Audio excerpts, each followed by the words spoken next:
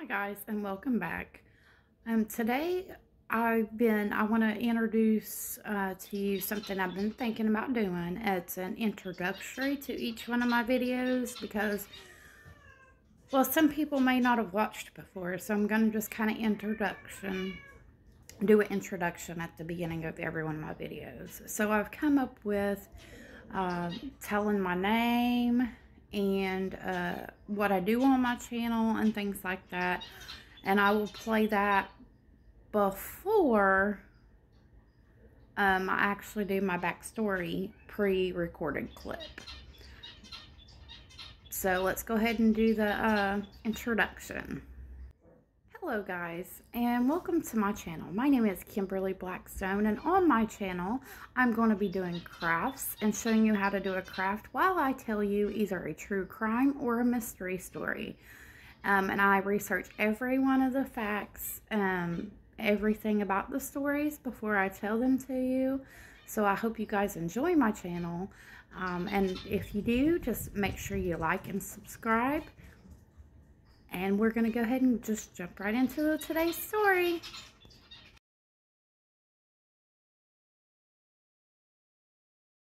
Hi guys, welcome back. First of all, I want to say I'm sorry about the hair. I just had a shower, so it's still wet, so it looks kind of bad. But I'm going to, from now on, I'm going to start off by telling a little bit of my backstory of why I'm even doing this channel. First of all, I'm doing this channel because doing the research on the crimes and doing the videos keeps my mind busy. And there's a very specific reason as to why I have to keep my mind busy. Another reason why I'm doing this video is because the videos and the channel is because I'm hoping that one day I can make a little bit of money off of it, and also just bring some awareness about a specific thing.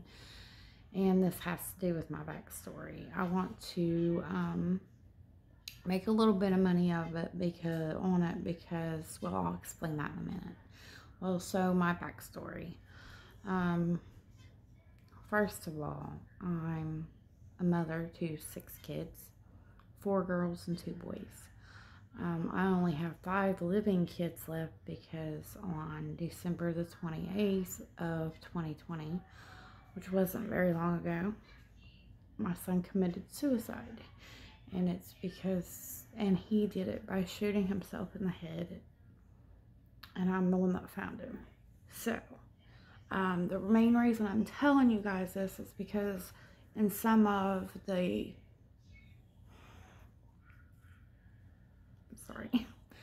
videos that I do, it mentions suicide, and I may get emotional if things to do with guns. I get emotional sometimes, so I just wanted to explain why, in case I ever do that. Now, the reason I want to make money off of this is because I want to start a foundation in my son's name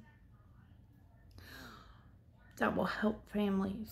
Everybody thinks about the expense of the funeral, but what they don't think about is maybe the cleanup after something like that. You have to pay to have it cleaned. And they don't think about the fact that sometimes family just needs to take time off work and they still have to pay bills, so sometimes they don't get that luxury or that need met to be able to take time off work. So I'm hoping that one day these videos may do some good, and I may be able to start that to help families in this situation. So that's my story, guys. That's why I'm doing this. That's why I need to do this. And that's why sometimes I may get emotional in the videos. Just if anybody's out there that's watching, that's having thoughts of suicide, it's not worth it. The pain don't go away. It just goes to the family members. It just passes on, so it don't go away. Just go get help, because it's out there.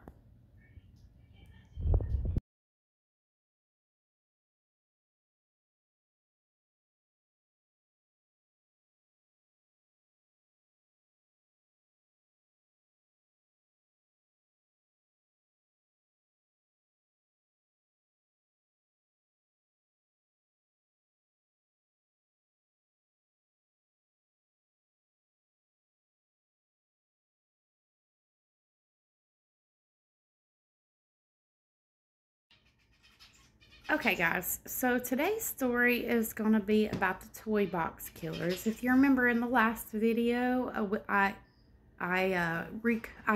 covered the toolbox killers. Now, I didn't know anything about the toy box killer until I started researching the toolbox killers, and it kept coming up. So I kind of just started reading about it, and I thought it was a good story to cover. When you think about toys, you think about kids. So you think about the story is going to be about kids, but it's not. And today's story does have a disclaimer like normal. There's going to be sexual content, very descriptive, graphic details about torturing. It's a really heavy story.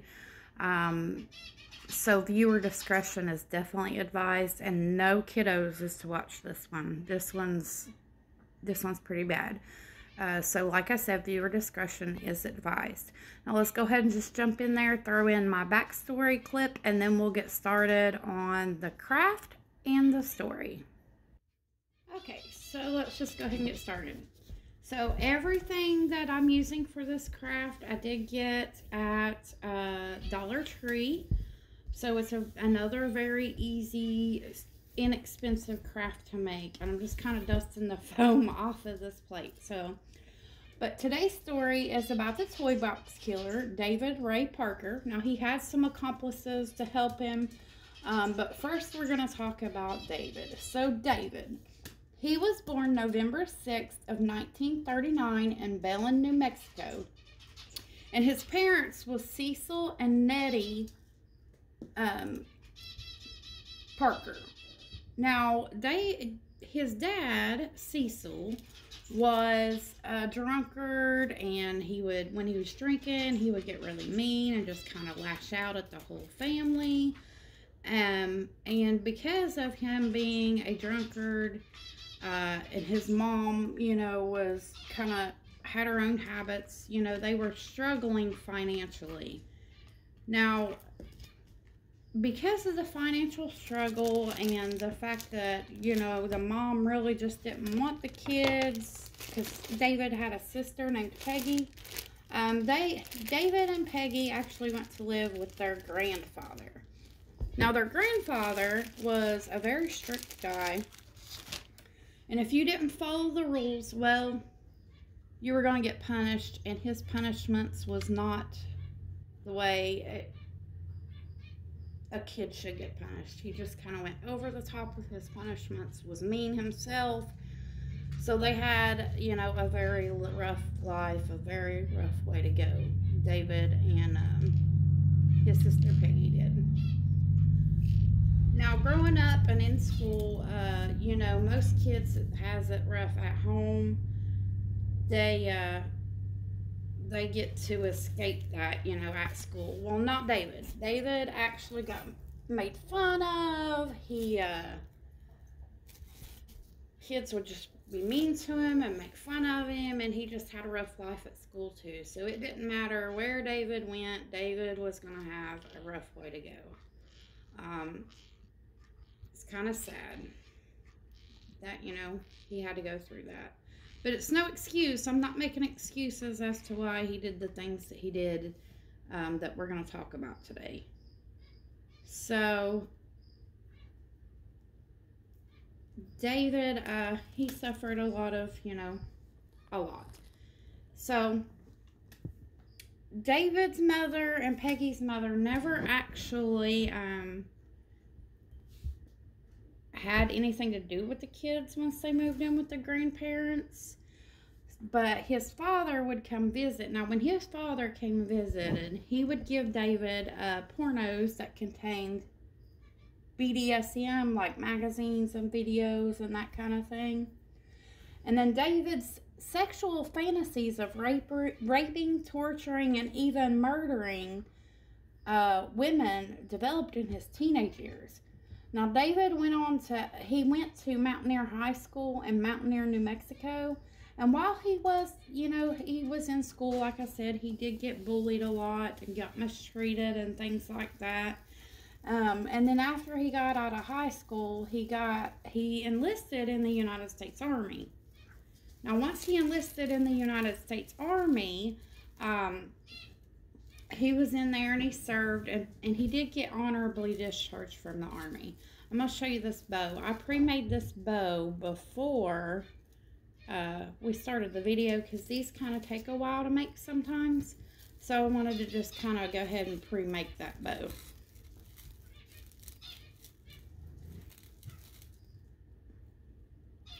And everything how I'm gluing all this together is just with a hot glue gun.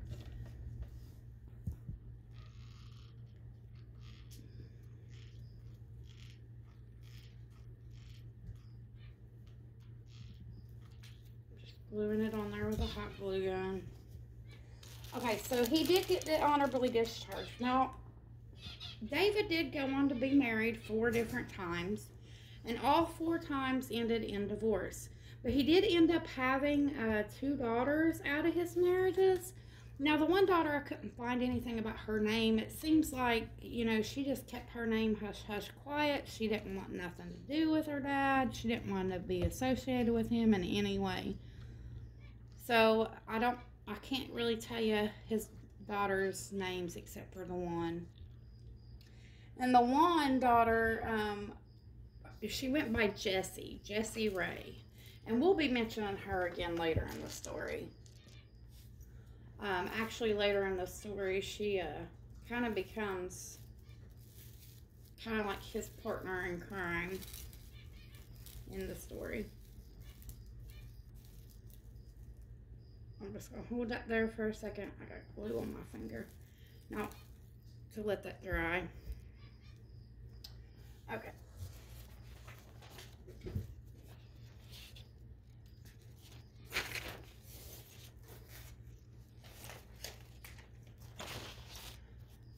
Now, David, like I said, he was married 4 times, and it did end in divorce. And once that, you know, he got divorced and everything, he started trying to meet him a girlfriend, and he ended up meeting a girl named Cindy. Now, him and Cindy would become very close. They would start dating. And then they would be the ones that would commit crimes together. So they stayed together for a long time until they got caught and doing the crimes that they did. Now, they went out, they talked about things, you know, they got close, and I guess they decided to commit these crimes together. So what they did is they went out and they got themselves a truck trailer. Now, this truck trailer, what they did was they took porno magazines and they took the pages out, mostly the pages with the BDSM on them, and they lined this trailer's walls with these pages from these pornos, and that would have become their wallpaper for the walls. Now, they also hung a sign that said something like Satan's Den and different things that has to do with Satan. So they were kind of like into Satan and that kind of thing, Satanism and stuff. Now, they also put in this trailer different sex toys and different things of that nature. And actually, David was a mechanic. He was very mechanical, so he was very good at making things. And he actually made some of his own creations, his own sex toys, and they were definitely not made for pleasure. I'm just going to add that in there. So these sex toys,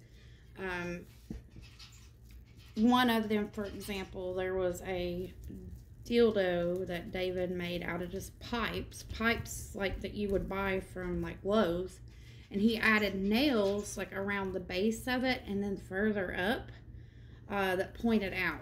So as you can imagine, this that was definitely not for pleasure. And I'm just kind of, I'm just showing you, I'm just kind of flipping that bow out because I kind of smashed it when I glued it on there. That way, and it don't, to me, it just don't feel very sturdy, but hopefully once that glue dries better, it'll stay on there a little better. If not, later on I'll go in there and just shoot a little bit more glue on there and let it dry. But that's how I got the bow on there.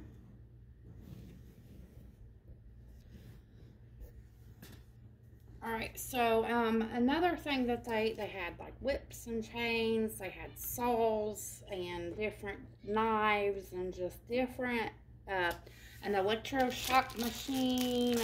So this trailer was just, it was not made for pleasure at all. It truly wasn't.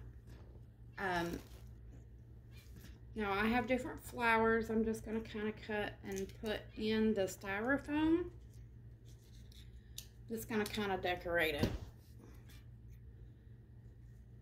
Okay, so they would, you know, they would capture these women and they would take them to what they called the Toybox, and they would just keep these women there for months at a time. And one other thing I did want to mention, that David actually, he actually recorded a tape. Now on this tape, he recorded, he would play it for these girls, and he would say this was to kind of brainwash it, or wash them, so that they didn't give them no problems, that they listened.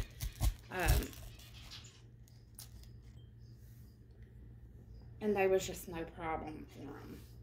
Now, on this tape, one thing he would say to them was, it started off like saying, "Hi, bitch." And then he would go on to describe what they were going to do to them. The things that he would do, and about how there wasn't nothing they could do about it, and that sort of thing. It was just awful, the things that they did. They would cut them. They would even get like dogs and other people involved in on it. They would just rape them and torture them. And sometimes they'd kill them, and then sometimes they'd just let them go. But when they let them go, they'd make sure they were just drugged so much that they didn't remember anything. They didn't know what had happened to them. They couldn't remember. Okay, so on March 22nd of 1999, this is how that they actually got caught. So March 22nd of 1999, in Elephant Butte, New Mexico, David actually posed as an undercover police officer, and he approached a woman and told her she was under arrest for solicitation of prostitution. Now, he handcuffed her and he took her back to the trailer. Now, once he was back in the trailer with this woman, he, you know, he tortured her and everything for 2 days and held her captive for 2 days. And then he actually slashed her throat. He slashed her throat and then set her free. Now, this woman had been fighting with her husband that day, and what had happened was,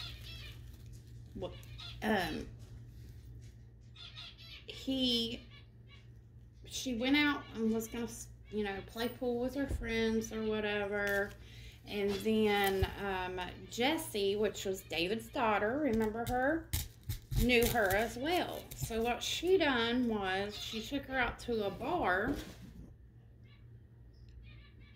And once she took her out to this bar, she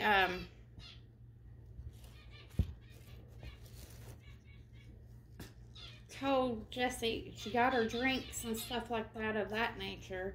And then after she got her the drinks and they were getting ready to leave, when they was in the parking lot,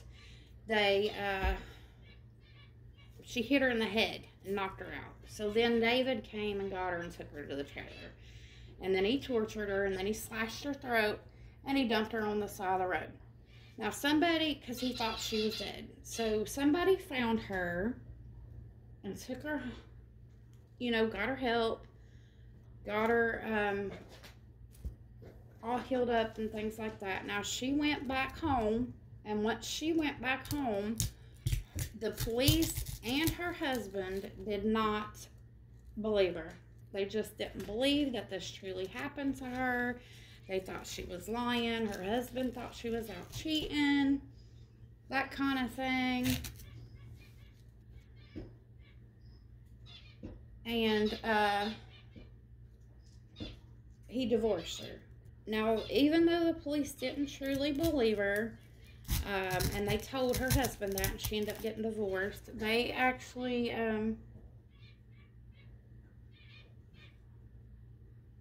I'm sorry, I'm getting two of these mixed up. I'm so sorry.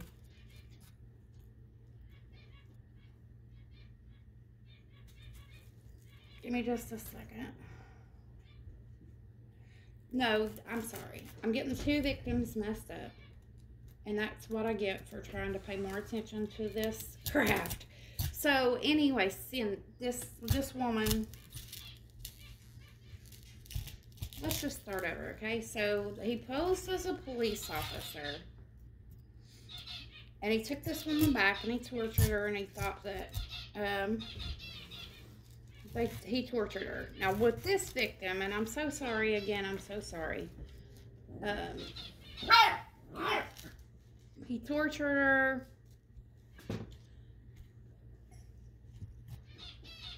And then, he left. Well, when he left, what happened was Cindy, which is his accomplice, actually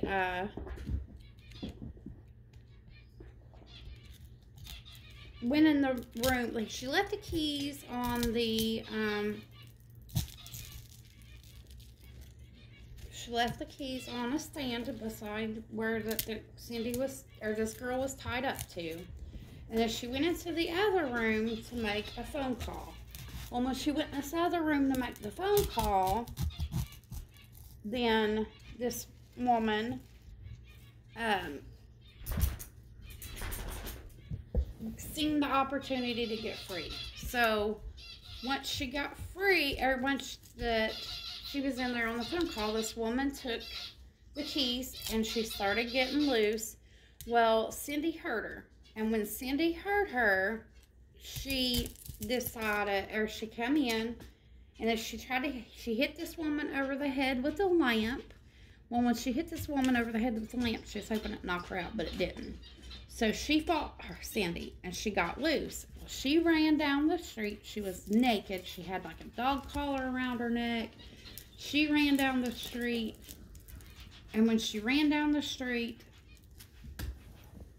from this woman, she kept knocking on doors. You know, cars was just kind of passing by her, and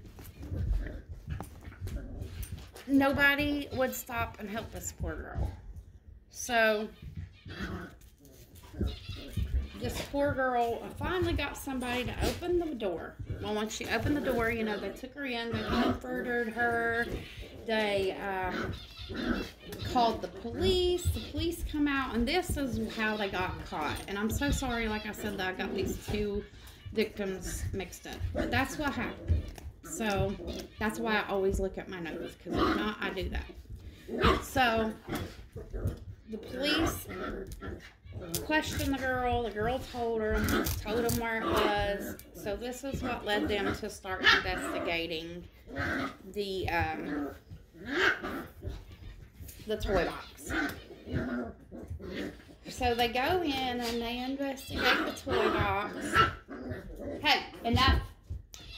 They go and they start investigating. And you know, David and Cindy was arrested. Now, once they got into the Toybox, they find this list that David had made. And this list what it was it didn't have any of the victims' names. All it had on there was the date that they were brought into the toy box and how many times they was assaulted. So that's one thing that they found. They also found Polaroid pictures of the victims. They found video recordings of them torturing the victims. So one recording that they found of one woman, she had this very distinctive tattoo. Now this distinctive tattoo was so unusual that there was only one of these tattoos ever done. And they actually was able to identify them because of this. They was actually able to identify this this woman because of this tattoo. So this is actually where the victim that I was talking about. And what had happened was, with this victim, it's the one that went out drinking with her friends and Jesse, David's daughter, took, okay? But this victim was there. So what happened was, she actually got her throat slit. She went and got treated, and she's the one that went home, and nobody believed her. Now, she got divorced, and she moved to Colorado. Okay. So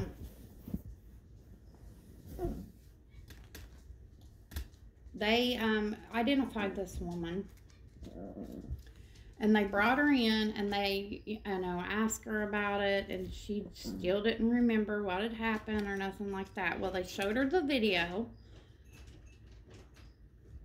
and when they showed her the video, then she remembered everything. And the whole time all this is going on, they're releasing stuff to the media, letting people know, And another victim come forward. So this is 3 victims that they have that's alive now. But this other victim come forward. And with this victim, she said she had reported it, but the police didn't do anything. They blew her off, didn't go and investigate or anything like that, because they said that, they thought, well, this woman is a known prostitute, she's a drug addict, we think she's just imagining this. So they never did anything about it. So they ended up sending out 100 investigators to the toy box. And they investigate, and they find all this evidence of this. Now, they never did find human remains or anything of that nature, but they found all this other evidence. So they was actually able to convict them. So what they done, I'm going to trim this down just a little more, make it not as long. So they, they collected all the evidence and stuff like that, and they actually found out that there was 2 other people, accomplices involved. One of them being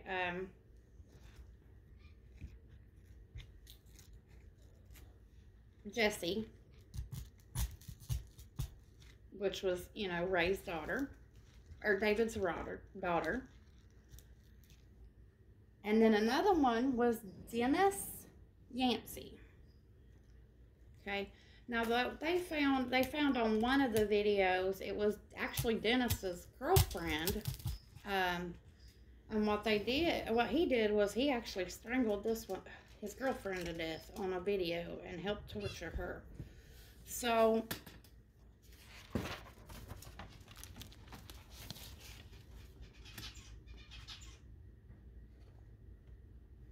I'm just checking my notes because I don't want to mess up again. So what they ended up doing is David was tried on 3 separate trials, one for each one of those women that they had that could testify against him. Now, on the first trial, it was a mistrial, and they had to retrial But he ended up getting charged with 12 counts and sentenced with 12 counts. Now, the second trial, the witness died before they could actually go to trial, so there was no conviction there. But then, at the third trial in 2001, David actually took a plea bargain of 224 years in prison for all of the charges against him from all of the trials. So he took that plea bargain. Now, Jessie, David's daughter, she was sentenced to 2.5 years in prison, and then once she got out, she would have 5 years of probation. So that's what she ended up getting out of it.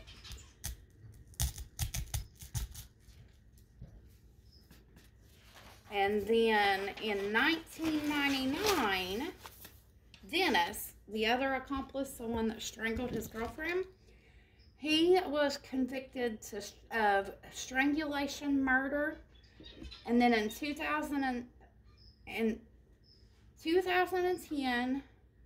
David was released out on parole because he got convicted with 36 years. Now, he got released out on parole, but they had to hold it up because he didn't have anywhere to stay. So he didn't get released until 2011. Then in 2011, he was out for 3 months, and he got arrested again for parole violations. Now, he would end up spending the rest of his time in prison for this. For the rest of his sentence because of getting, put out on parole violation. Or getting arrested again for parole violation. So he was actually due out for parole, or his sentence was up this year. He was due to get out this year. I'm not sure, it didn't say the exact when he's exactly supposed to get out or anything of that nature, but he is supposed to get out this year sometime. Then in 2000, Cindy was sentenced to 36 years in prison for her involvement in the crimes. Then on July 15th of 2009, Cindy was released. Now on May the 28th of 2002, David, at the age of 62, did die of a heart attack. So David did die. I'm not sure as to about where Cindy is right now or anything of that nature. So I'm not real sure where she ended up at or anything like that. And then Dennis, not real sure about him, where he's at. I don't know if he's still in prison. It didn't really say. I couldn't really find any updates on him. So I'm not real sure on that.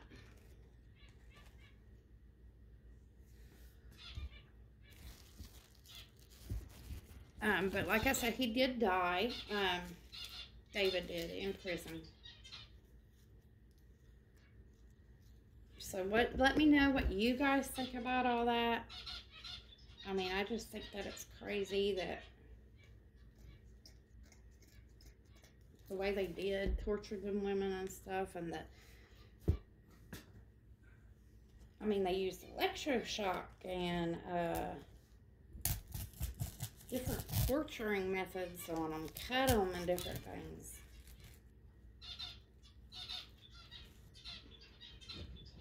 As you can see, I'm just kind of going around it and decorating it. I think this is going to turn out really cute. I really like it.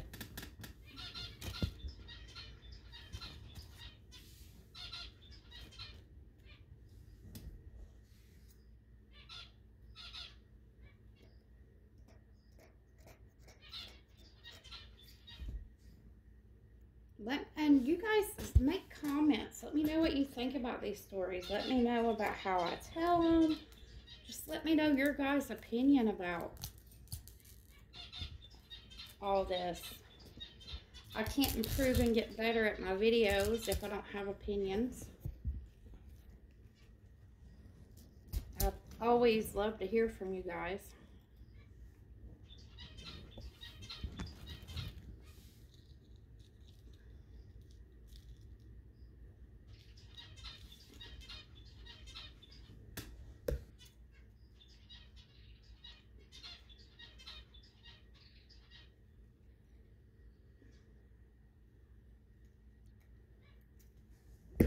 Almost done with this, guys, and then I'll let yins go.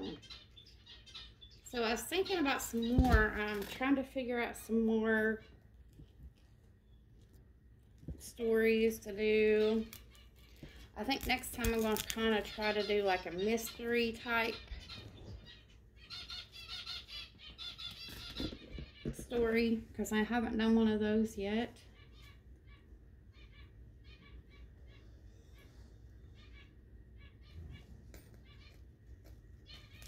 I need to really get me some wire cutters and different things to do my crafts with.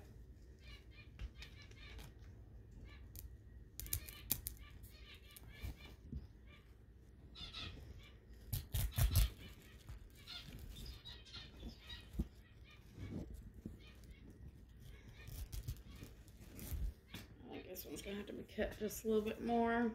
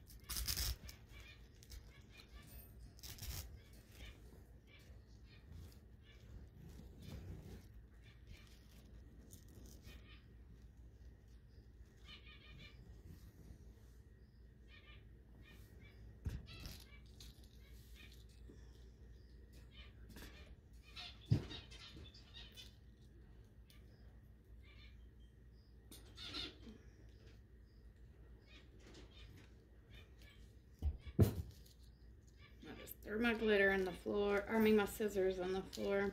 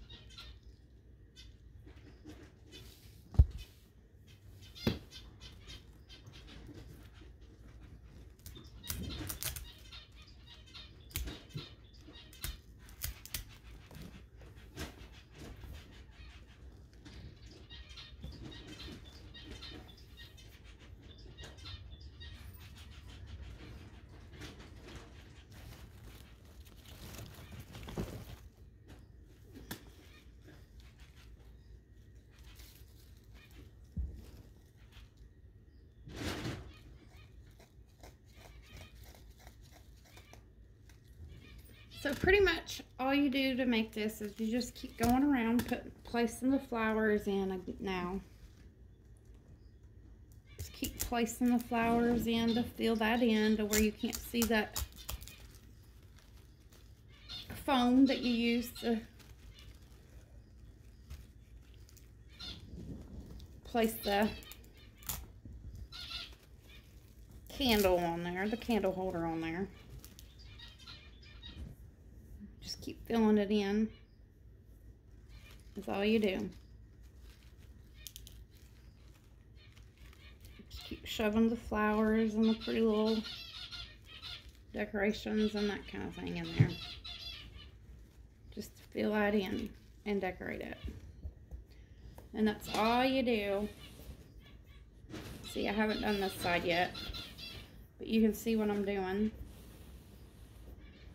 And I'll actually, once it is finished, I'll take pictures of it and put at the end of the video. That way you guys can see the finishing look. And you just put your little candle down in there. And it's a cute little centerpiece candle holder for your table.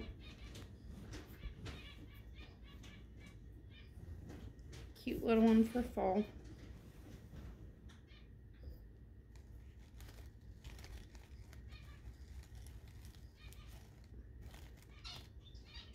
Alright guys, thanks for watching. You guys be safe.